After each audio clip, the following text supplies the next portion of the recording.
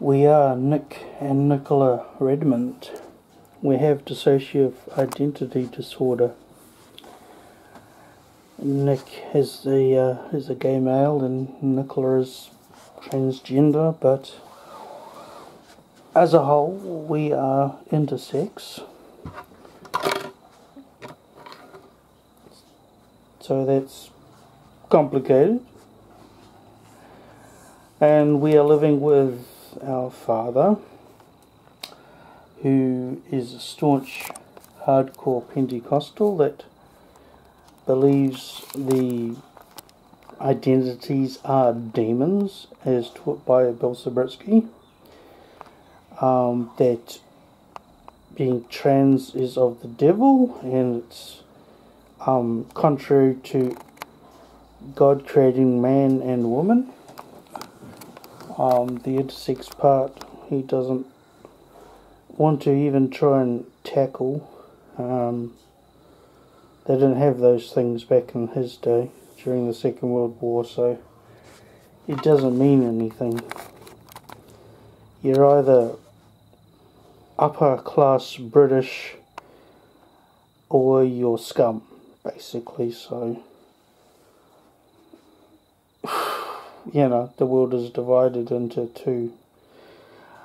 Anyhow, so we are looking after him. He's 97 this year. It's fun because he's going back to his childhood. But there are rules, you know. Nicola's not allowed out in the house, of course.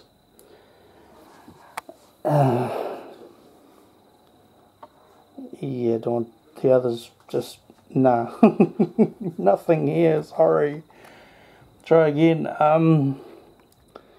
Can't play music in the house that's not Frank Sinatra, Dean Martin, Elvis Presley. You know, he sometimes hears those evil Beatles come on his radio. Or the Eagles, you know, all that satanic stuff coming on his radio. He's in the middle of a war at the moment with the worship music in the church being too satanic for him to live with. I'll have to find a church that doesn't have any instruments to soothe his narcissistic rage that he throws at everybody that isn't upper class British male. You're either upper class British male or you're scum. Simple. Easy. I've just figured that out. Alright, so there are men and then there's the rest. Right, got it. Thanks. So anyway, I live in a very, very cramped condition here, but I got 2 bedrooms that I've cramped everything I own into. I'm buying 2 more 160 litre boxes because honestly the other day he had a go at me at not having enough water in the fridge, and he went psycho and threatened to kick me out over that. So it's either dementia or Alzheimer's. I'm going to have to tell the family that, you know, I don't know how long this is going to last, how long I can put up with him. It's fun because he's not attacking me anymore, but he's attacking the Maoris as usual, every day, continuously.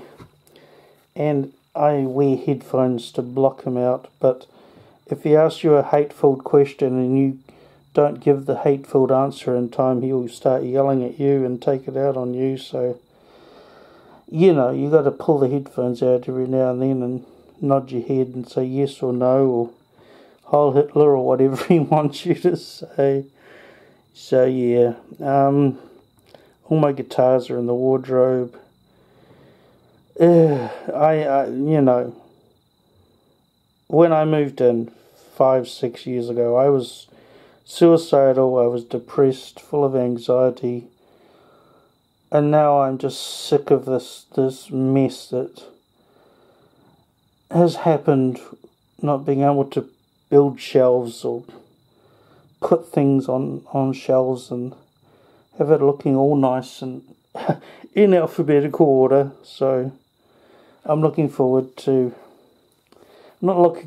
putting him into a home, but it's going to happen.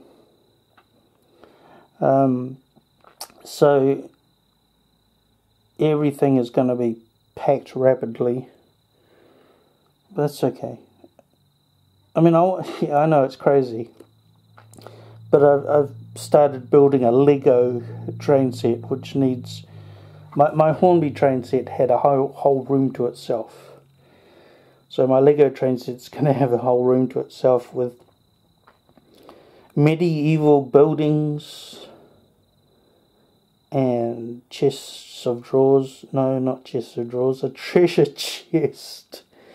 I just came across a YouTube video that shows you how to make a simple treasure chest out of a cardboard roll. So I was thinking of bending wood or buying balsa wood and bending that, but this is way easier. So yeah, I'm. This is the start of my life where I totally start reliving my childhood, which was destroyed by some evil people. And I'll be using puppets, miniatures, models, train sets, and all that good stuff to complete what I started when I was 16 years old. And yeah, literally stripping out the rubbish from the good and getting my life on track. But it's so much fun. I know. Anyhow,